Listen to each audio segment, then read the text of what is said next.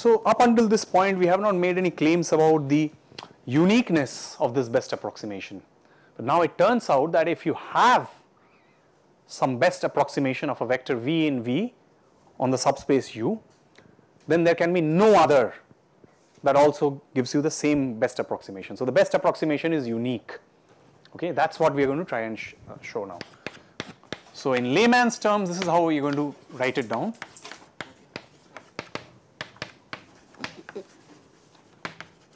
Of course, the setup is again U sitting inside the vector space V, which is an inner product space, and you have V belonging to the vector space V, and say suppose U1 and U2 belonging to U are both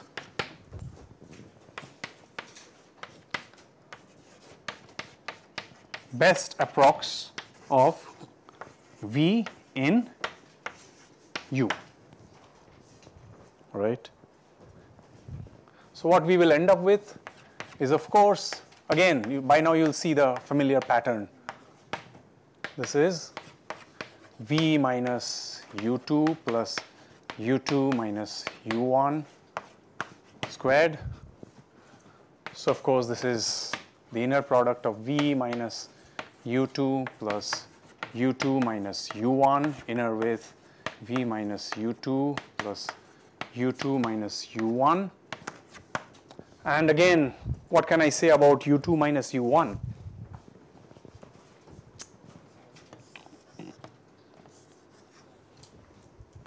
What is U2 minus U1? Where does it come from? U, of course, because U1 and U2 come from U, so U2 minus U1 must also come from U. I mean, I'm going to just use that same thing that I've just developed. So what is this? V minus U2 inner with V minus U2, which is V minus U2, the norms squared. Then V minus U2 inner with this, what should that be? Look, both U1 and U2 are claiming to be best approximations. So that V minus U1 must be orthogonal to every vector in U.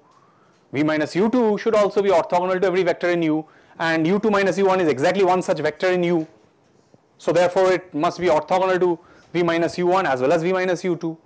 So the inner with this and this vanishes. The inner of this and this vanishes.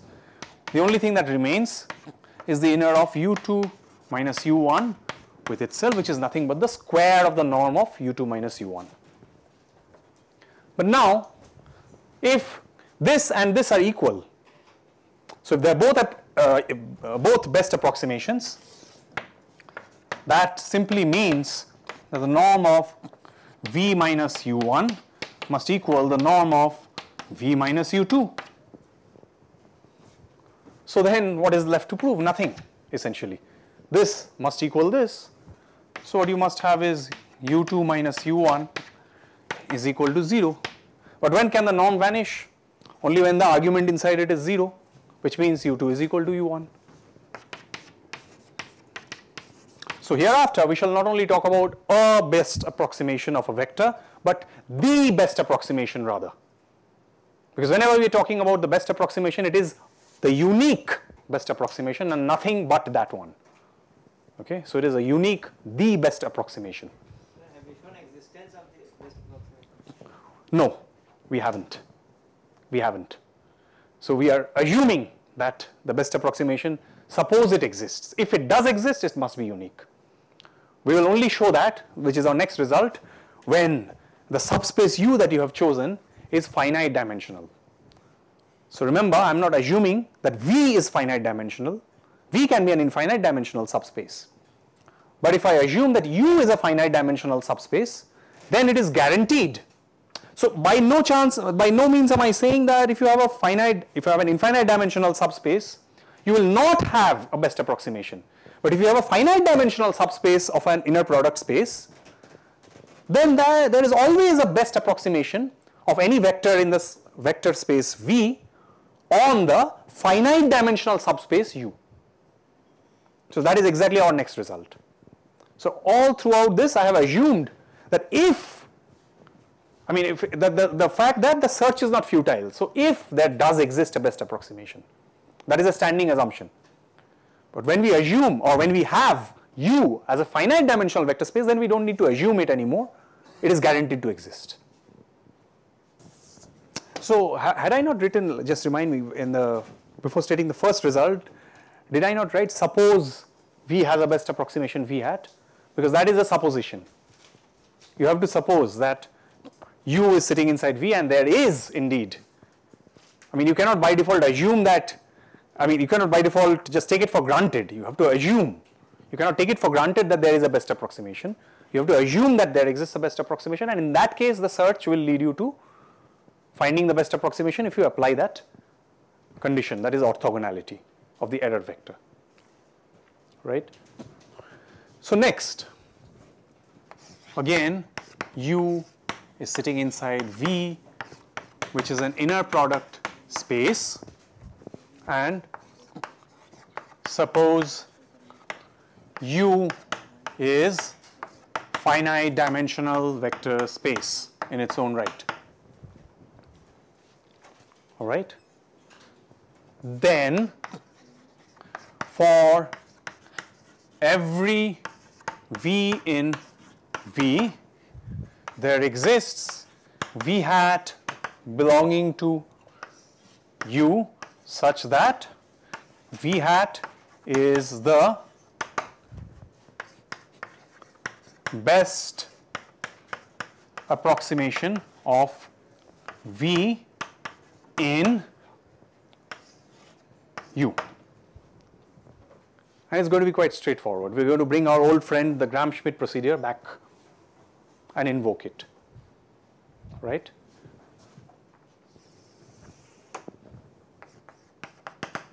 So, if U is finite dimensional and it's a subspace of an inner product space, what can we say about a basis? First, that the basis will be finite, and that I can always apply the Gram-Schmidt procedure on any basis, because the basis is a linearly independent set, and turn it into an orthonormal set of vectors which are linearly independent because they won't contain the zero vector, right? So by Gram-Schmidt procedure, there exists B equal to, say, U1, U2 till UK such that B is an orthonormal basis for U. Of course, the dimension of U is then K, right? So look at V hat given by the inner product of V with UI times UI summed over I running from 1 through K.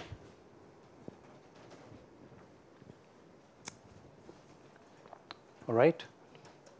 So orthonormal, remember, which means that the norms of each of these vectors is unity. So they have been all normalized, right? Okay. So my claim obviously is going to be that this is the best approximation of V in the subspace U, finite dimensional subspace U. So how should we prove that? What is the way to go about it?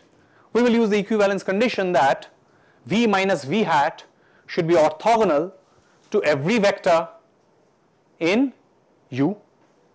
But do I need to actually show it for every vector in U? If I just show that V minus V hat is orthogonal to every member in the basis, in some basis, precisely I'm going to use this basis here, but any basis would have worked. If I am able to show that V minus V hat is orthogonal to just K of these fellows in the basis set, then it's orthogonal to every vector, because every vector is after all a linear combination of the fellows in the basis. So individually, component by component, term by term, they would vanish. Any arbitrary vector in U can be written as summation alpha I ui, I running from 1 through k. Now if the inner product of v minus v hat with ui is itself 0, then obviously the inner product of v minus v hat with any u is also going to be 0, right? You want me to write that down, or that's clear? Okay, good. So v minus v hat inner product with ui. Consider this, okay? This is given by what? V minus summation inner product of v with ui I running from 1 through k with ui.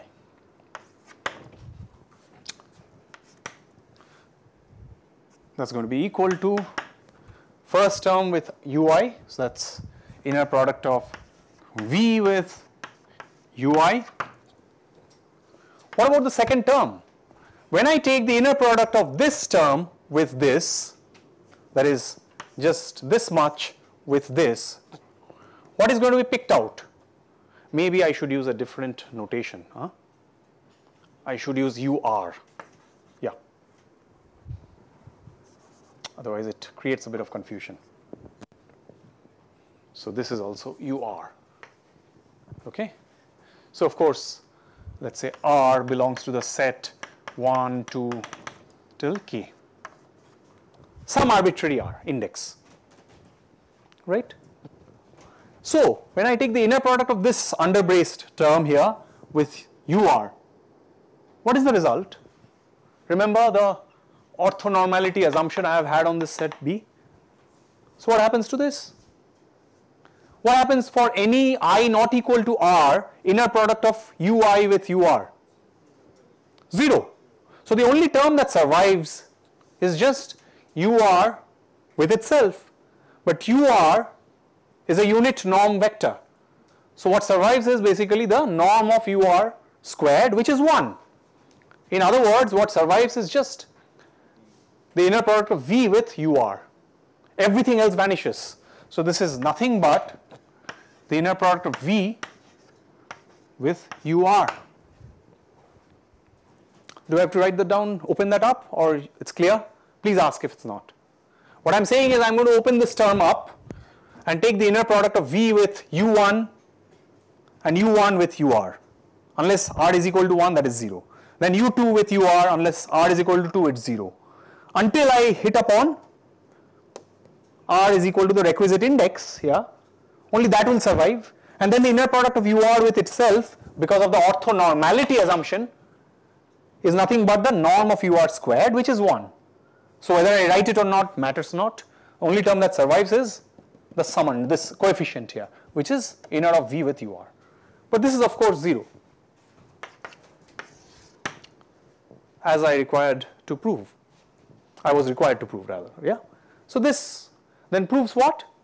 That in a finite dimensional subspace of an inner product space, there is always a best approximation, and this has profound implications, very profound implications. So if you take the subspace of polynomials, for instance, it is not finite dimensional.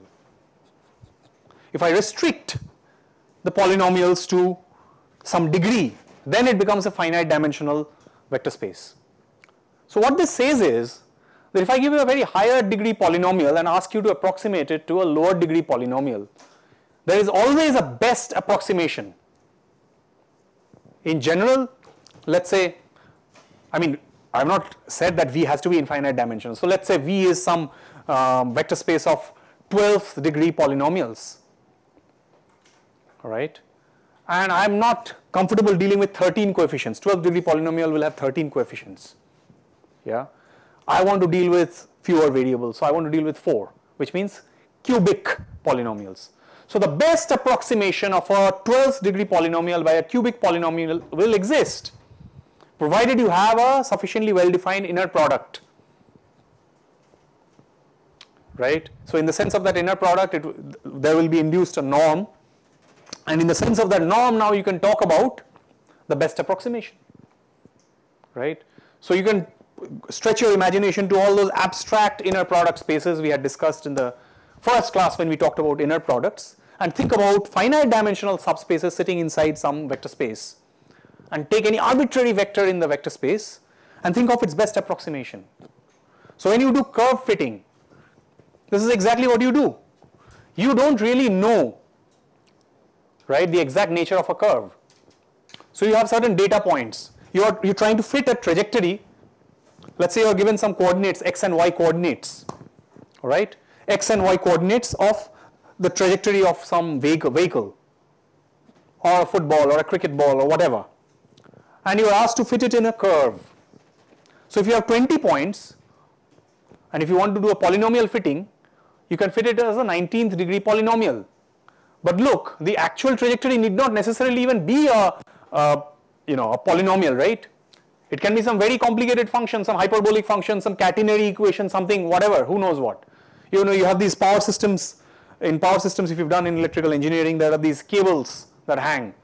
They have the equation of a catenary, some hyperbolic terms that come in, right? Now, if you want to do a polynomial approximation of that, and you want to do a parabolic approximation, so that's basically a wider class of functions.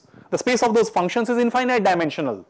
But as long as you have an inner product that is well defined in that space of functions, with respect to that inner product, if you now go about seeking out what is orthogonality and find out the best possible approximation, right? If the parabola also happens to fit in to that class of functions, then the parabola is definitely a subspace. The set of all parabolas, let's say it's a subspace over the entire space of all those suitably chosen functions, right? So you want to get a best parabolic approximation of some function, you can go ahead and do that. So this has very profound implications. In fact, I would say followed by the, not followed by, I think preceded in importance by the part on eigenvalues and eigenvectors, which are very important for dynamical systems. This part of our syllabus where we talk about inner products has the greatest amount of applications coming up in various spheres, right? And that is mainly because of this inner product, the definition, and the best approximation, optimization problems and whatever you've got, right? You can always talk about these sort of things. You can talk about the kind of error. And you can see that the greater the number of terms that you take, oftentimes you will see that the error gets smaller and smaller. So it's always a trade-off, like to what degree of approximation you will go. Whether you will approximate to a higher degree polynomial, then of course you have to fit in more data, you have to invest more computational resources.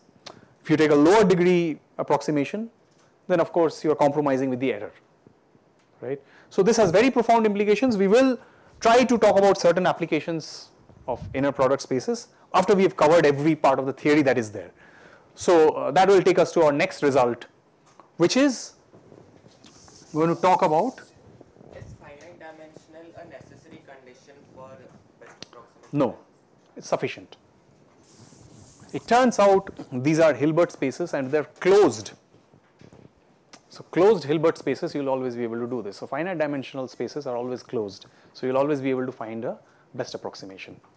We will talk a little. In fact, I had planned to talk about it a bit, but of course not in the language of closed spaces and all. But we'll show you some examples at least to motivate, because the next part will exactly talk about that, and you will see some similarities with what we have discussed earlier, although the language we used there was different. So, suppose you have a set. Okay, suppose you have a set. So this is a subset. Not a vector space. This is an inner product space, so of course a vector space. But S is a subset. Okay, let us say S is equal to some S1, S2 till some Sk. So then we define this object called the orthogonal complement of S in the following manner.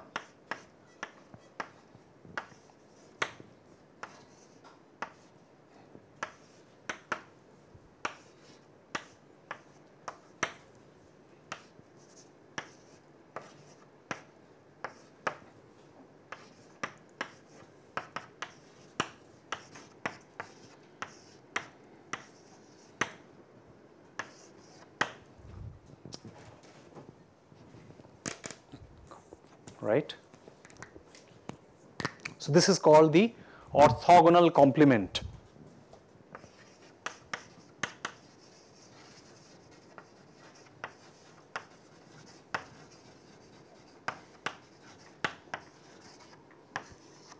Now notice that I am not required to choose an S that is a subspace, but if I do choose a subspace, that's also fine. A subset can be a subspace, right? I mean, every subspace is after all a subset, right? But not every subset is a subspace. So I'm not restricting my choice to just subspaces, but to subsets of the vector space. The point is that irrespective of whether S is a subspace or not, S perp, that is the orthogonal complement of S, is always a subspace, right? So the claim is that S perp is a subspace. And again, it's not very hard to see why. You know the test for subspace we have discussed many moons back when we chose, suppose S bar 1, S bar 2 belong to S perp. Consider alpha S1 bar plus S2 bar, the inner product with S for some S in S. So again, because of linearity, of course, alpha is coming from the field, either real or complex. Yeah, again, in this domain of inner products, always field is real or complex, right? So this means, so alpha S1 bar plus S2 bar inner product with S is equal to alpha inner product S1 bar with S plus S2 bar with S. But what do we know about these two? If S1 and S2 are individually members of S perp, then these individual fellows must vanish. So this is 0, as is this. So therefore this is 0. So I chose an arbitrary object as alpha S1 bar plus S2 bar in S perp, and I found out that it also belongs to, sorry, I chose this fellow alpha S1 bar and S2 bar, and I found out this fellow. I did not choose it necessarily in S perp. I didn't know whether it belonged. I was testing, and I found that indeed it satisfies the conditions for belonging to S perp, which is the test for a subspace. So therefore, even if S is not a subspace, S perp is definitely a subspace. Which brings us to the next question. This curious object called S perp. What can we say about this, we wonder?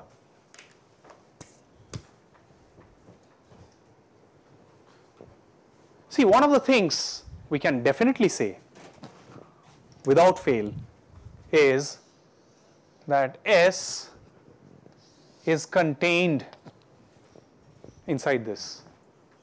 It's a double orthogonal complement. So anything that belongs to double orthogonal complement, what does it mean? This is a collection of all vectors which are orthogonal to S perp. That means vectors in S are definitely going to be part of that. But suppose, let us stretch our imagination a bit. Of course, at this point it is not even fair to compare these, because this can be a set and this is always a subspace. Once you have taken an orthogonal complementation, it is always already a subspace. Now you take another orthogonal complementation, it continues to remain a subspace. So at this point it is not fair to compare them. So in order to be fair in our comparison, let us start with some S which is a subspace. In that case, we can pose the question as to whether there is any chance of equality in these two.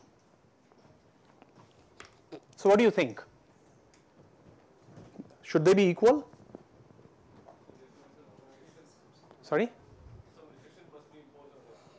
What sort of restrictions? That is what we should try and answer. So when you are assuming basis, I think you are on the right track. S is a finite dimensional subspace, then we can say that they are equal. S is finite dimensional? S is a finite dimensional subspace. S is a finite dimensional subspace. Then we can say that S is equal to S per. Are you sure? No. Let's just not assume that S is a subset. Let's concede that S is a subset now. I mean, sorry, subspace now.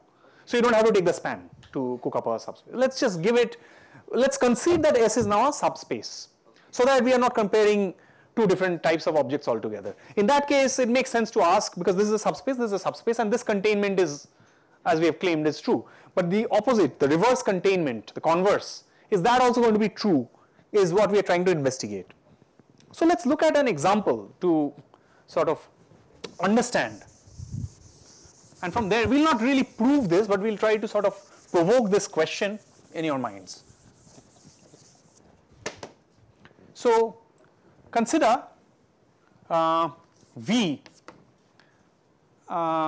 IPS, inner product space, to be the vector space of polynomials.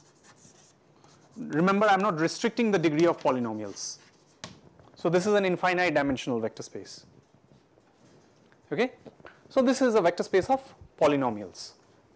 And consider U to be defined in this manner: F belonging to V such that F of 1 is equal to 0. Is this a subspace? Of course it is. Take any two polynomials which have a root at 1. The sum of those two resultant sum of those two polynomials will also have a root at 1. Scale them, the root remains invariant. Yeah. So this is of course a subspace. What do you think is the orthogonal complement of this? Okay, very good question. Yeah, thank you for asking that question. So the inner product is, we will define it in this manner: summation AI BI, I going from 1 through M, where M is equal to minimum of the degree of F1 comma F2, where of course F1 is equal to summation AI x to the I going from 0 to some M1, and F2 x is equal to summation I is equal to 0 to, let's say, M2 BI x to the I.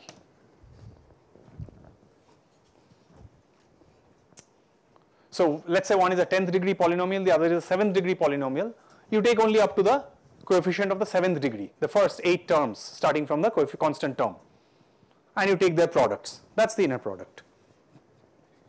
Yeah, I should have mentioned it, but yeah, I thought it was like, very analogous to the Euclidean space. But yeah, you do need to mention it, because now you have different sizes possible, right? So what do you think is this object going to be?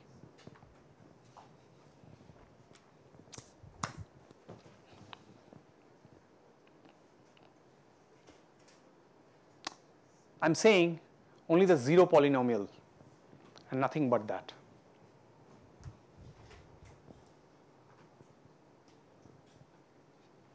It's only the 0 polynomial. Check that when you're saying that this, what does it mean to say this? You're basically plugging in x is equal to 1, and you're going to say this is A1, A0 plus A1 plus A2 plus dot dot dot till A, K, whatever it is equal to 0.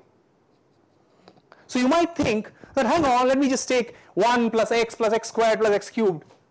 But you have to truncate it or terminate it at a certain point, otherwise it fails to be a polynomial. The moment you terminate it, I'll come up with a higher degree polynomial for which it fails to be the requisite vector whose inner product is 0.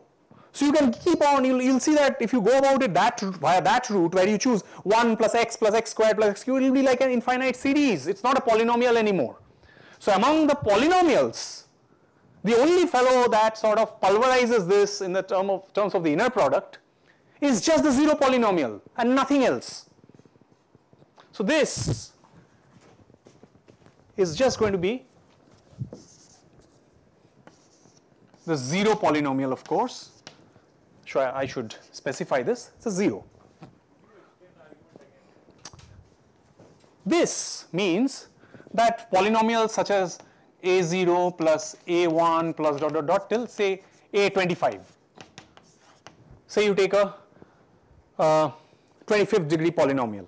This is 0, right?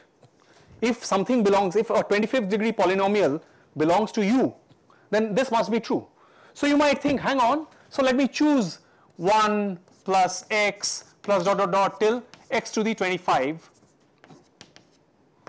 This polynomial's inner product with this will be 0. So you might think, okay, so it's not just the trivial polynomial, but there is this non-trivial polynomial also whose inner product with this vanishes. But then if I choose this to be 26 degree, then this will no longer satisfy the condition. Now you increase by 21 to 26. So the more you increase this, I will keep increasing this by 1. So until you expand all possibilities and take this to countable infinity, you will not be able to cover. But the polynomial, or so called with an abuse of notation, the polynomial of degree countable infinity is not really a polynomial, right? So it's not a polynomial, it's then a series, and that does not belong to V at all. So forget about it being in the orthogonal complement. So the only polynomial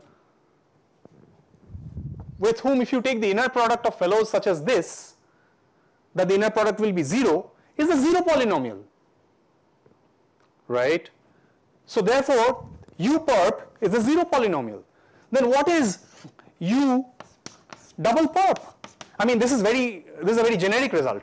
If you have the 0 of any vector space, an inner product space, what is the orthogonal complement of 0? Every vector is in its orthogonal complement. So this is exactly equal to the entirety of V. And look, you can already see V is obviously going to contain U, but V is also bigger than U. So in general, this equality you cannot expect. This containment is the best you can expect. Only when you're dealing with finite dimensional vector spaces, that is, if this V that you start with is finite dimensional, then you can definitely assure, and we'll see that through something called projection maps, we'll see that when you have this finite dimensions, then you can say that the double orthogonal complement gives you back the same as the original. So I would just end this part with one reminder. Remember this double dual we spoke about, and the double dual, unless it was finite dimensional, yeah, this isomorphism did not hold. I told you about that, right? The double dual is bigger than the original vector space. So the double orthogonal complement is in general bigger or contains the original vector space. Only in case of finite dimensional vector spaces can you say that they are one and the same, right? So not just isomorphic, but they're just the same. So that is just a little quick comment, okay? So yeah.